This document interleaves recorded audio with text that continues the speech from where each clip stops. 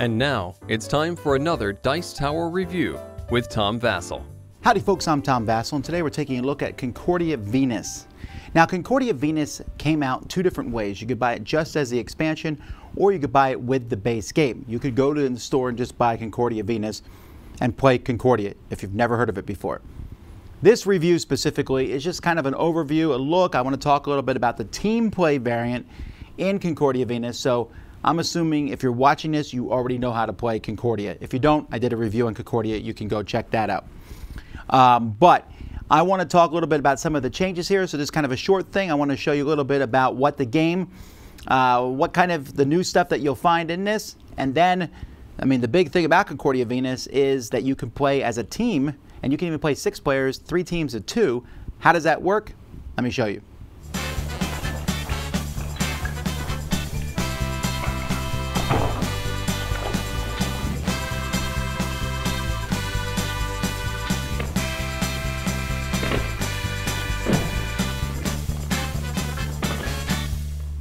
So first we're going to look at the boards. This comes with a new double-sided board. We have Hellas and over here Ionium. I don't know enough about the different boards that are included in Concordia. So in my base set of Concordia, we also have, you know, essentially Imperium and Cyprus. And I know the boards are different and they have various intricacies and things. I just kind of look at the board and say, how does it work? I will say that I did enjoy this board a lot, the Hellas board. I thought it was a lot of fun.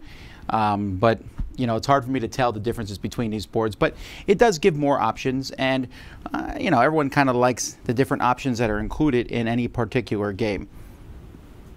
So why is this expansion called Concordia Venus? That's because there's a new way to score here with Venus, where if you have 2 houses in the same province, you can get points. And the Venus starts on a starting card that everyone has called Magistar, although there are other cards that also have the Venus scoring on them. So here you use your own top face-up personality card once again. Basically just lets you duplicate a card you've already played, except for Senator. So I play a Prefect. I want to play Prefect again, I play the Magister.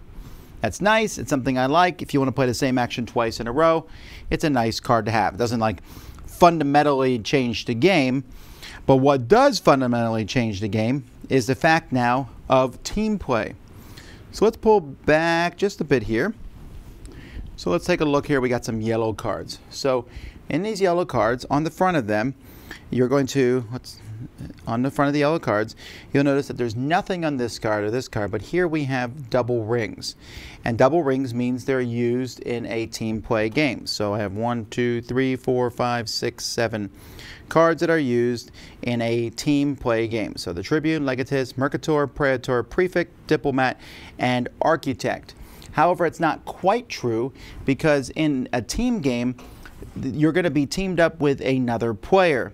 And one of the players is going to get rid of the Diplomat card, and the other player is going to get rid of the Architect. So only one of you has the Architect, and only one of you has the Diplomat. So you're going to start with 6 cards each.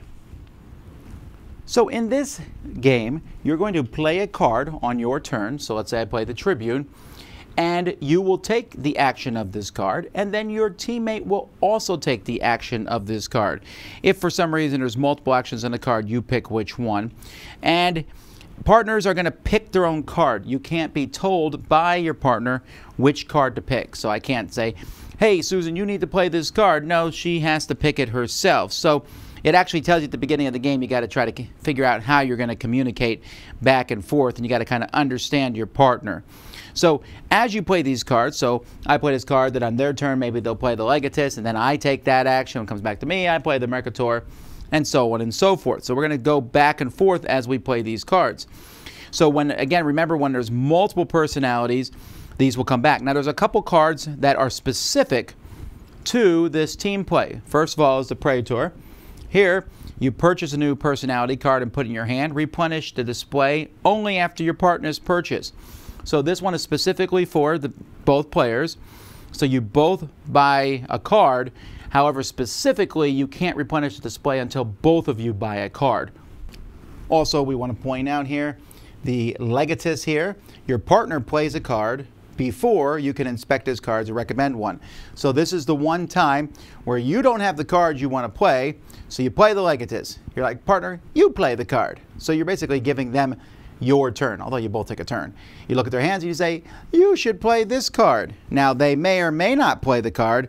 That's totally up to them, but you at least can give them the advice to do so. There's also a card in the deck, the Pro Council. When you purchase a card, one new personality card without additional cost, and put it in your hand. Then your partner plays a card, but only they do the card, not you. So this is kind of, I'll do one action, you do the other action. Otherwise, the game plays pretty much the same. You can't share anything with the exception of money. If your partner needs some money, they can take it from you, and you can't say yes or no to that. So when one person finishes their last turn, they buy the last personality card. All other teams get one last turn, and then whoever has the most victory points wins the game. So as a team, you just add your 2 victory point sums together, and whoever has the higher victory amount is the winner. So if you buy the base game here, you can buy this as an expansion or as a base game. If you buy the base game, you just get the original game in the box as well as the expansion. It comes with the 2 boards. It also comes with this extra board that you'll use if you're using one of the bigger maps on it. It has a rule book that's included with the game, as well as a game setup that explains how to do it. And it mentions if things are going to be used in team play or solo mode. And again, it's pretty easy as you look at the cards. You're just looking for these double rings. Those are the team play ones, and then the solo is without those. So that's kind of an easy way to tell it apart. And at the same time, you barely notice it unless you're looking for it itself. The reference cards are updated to add Venus to them. And of course, all the components are pretty much the same quality as the original game. It's good components.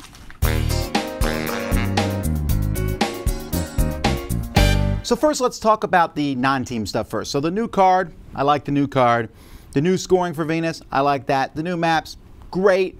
But I have, in Euro games like this, for me, again, I have the hardest time remembering one map from the other. Some games like Power Grid, they have special rules on the different maps. These are just kind of different maps. This happens with a lot of Matt Gertz games. You know, Hamburgum and his other games are the same way. I'm like, oh, it's a new map.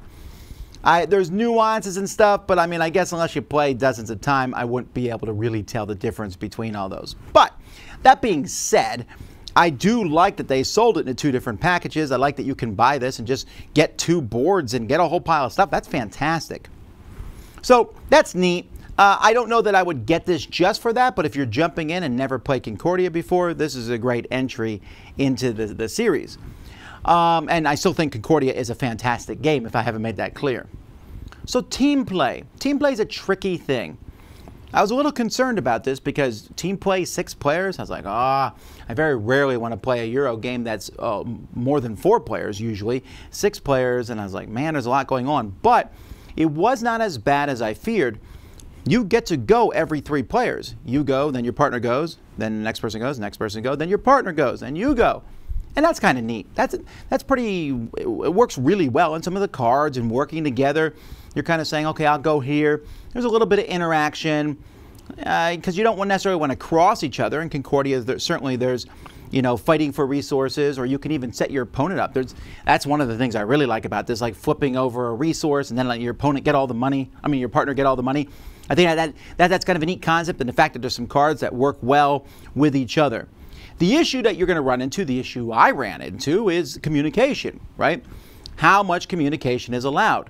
I played in a game where one of the teams literally was played by one person. That person played their card. When it was their opponent's turn, they said, this is the card you should play. We tried to quash it, but it's a hard thing. So you're going to have to take this into effect with your group. Like, are you going to allow people to tell their opponents what cards they can play, or even hint towards it? Boy, I wish someone would play this.